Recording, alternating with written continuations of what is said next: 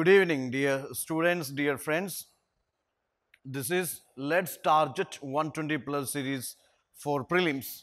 You know, it is always safe to score 100 plus in your prelims GS1 in order to clear the cutoff, in order to cross the cutoff.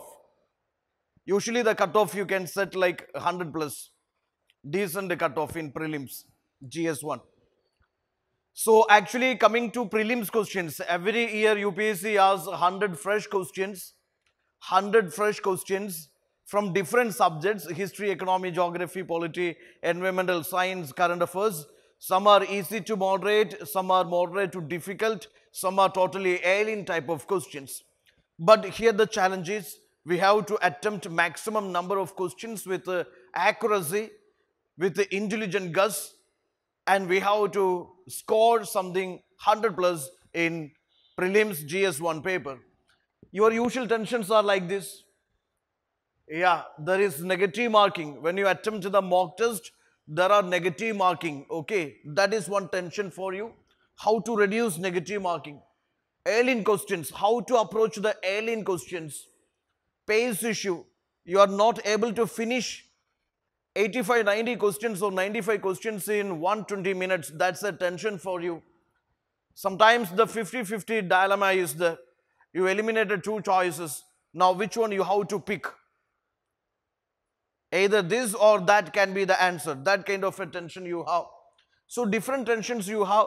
Please watch our elimination strategy videos. Please watch our other strategy videos in relation to how to tackle the prelims preparation, prelims questions or prelims paper. Now here are some solutions. Again, what all suggested by the toppers I share with you. These are the proven strategies for scoring well in your prelims examination. One is simple start. Simple start means it is not necessary you should start with the first question. Not necessary you should start with the 50th question. Not necessary you should start with the history or economy or geography or polity. See, you just scan the 100 questions, in the sense that quickly read all the 100 questions in just 5 minutes. Okay, and find out the easier ones. Find out the easier questions first. Okay, so you start with the simple questions. If you start with the difficult question, automatically what will happen? Shoot up that multiplied stress in the mind. Okay, if the first 5 questions you answer it is in the proper ascending order, descending order, whatever, you start from the very first question gonna wrong, second is tight, third is tight, fourth is difficult. By then what will happen? Blown up. Mind is blown up. That should not happen. So start with the simple questions. Start with the simple questions. Okay, easy questions which you damn sure, 100% you sure about the answer. Start with the simple one. Then excitement error. Sometimes, when you go for some questions like, something which is factual questions, conceptual questions, or something which is like a 1, 2, 3 questions. Okay, when you read the question, when you come to the choice, you may feel that the first choice itself is right.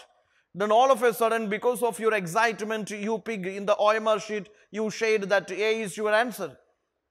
Sometimes what happens, you forget to look into the D choice. D is all of the above. That means A, B, C, all are correct. All of the above is given, that you ignored just because of your excitement. On seeing the first choice itself, you said that is the answer and you marked in the OMR sheet. Now you are in the trouble. So don't allow your excitement to make errors. That means don't be in excitement.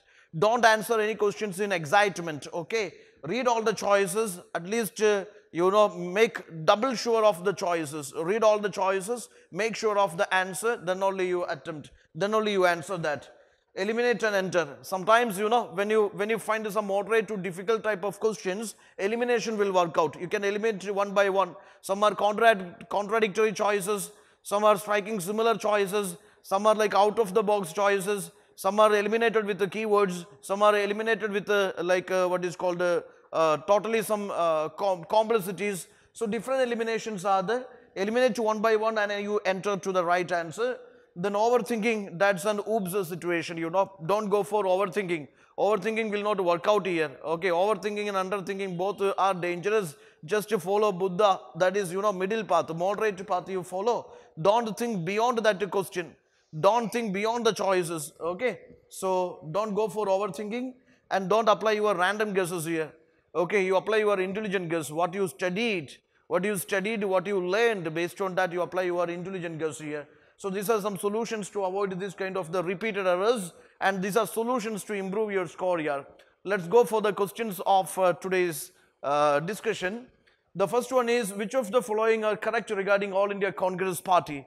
So parties, different Congress, outside Congress, inside Congress, different political parties formed during the national freedom struggle. This is something related to All India Congress Socialist Party. The statement is, first All India Congress Socialist Conference was convened at Karachi by Jayaprakash Narayan in 1931. Now the thing is, like, UPSC can change small things from the statement or from the concept and can confuse you. See, this, they say that it is in 1931. This is in Karachi by Jayaprakash Narayan.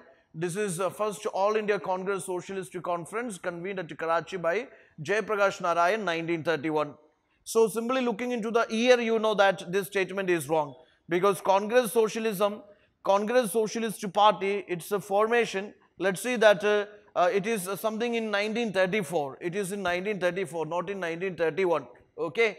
Congress Socialist Party was formed against the Indian National Congress disagreement with the socialism. Actually, this is something, the conceptual clarity you must have.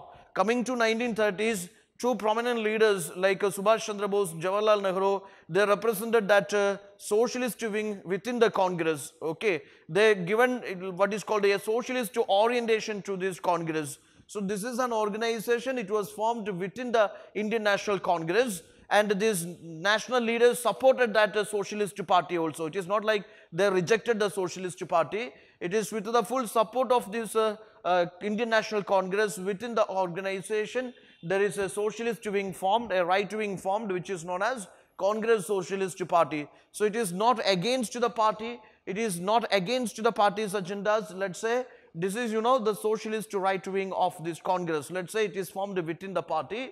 So there is no any hostility against this Indian National Congress.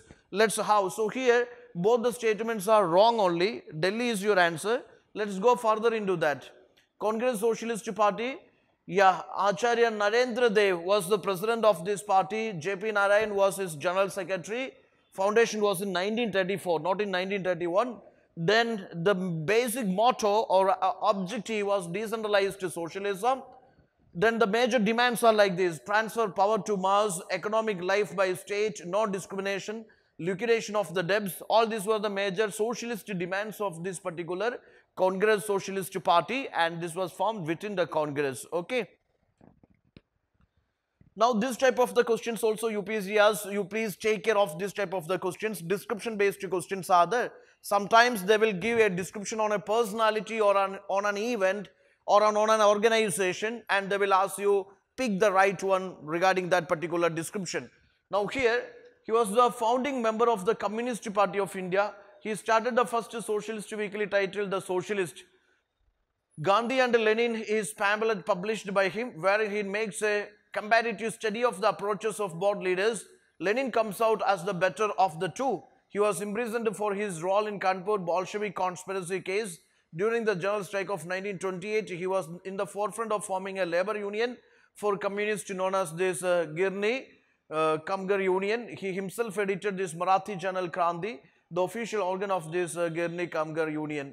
Identify the personality. So here the confusion is, all these personalities are related to Communist Party of India. Okay, they all are related to this Communist Party of India, and sometimes yes, by picking what all these journals they published, what all the books they authored, or what all these writings they authored, based on that you can pick the personality.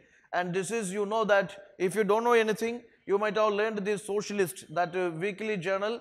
Okay, the Socialist Weekly Socialist, that Socialist was authored by this S.A. Dange. In fact, this personality description is it's purely on S.A. Dange. Okay, he is the personality.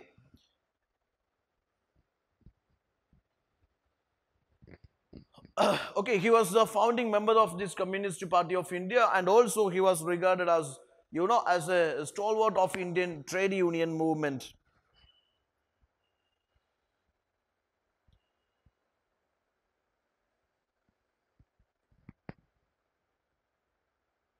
Now there is a question, consider the following statements with respect to Swarajist.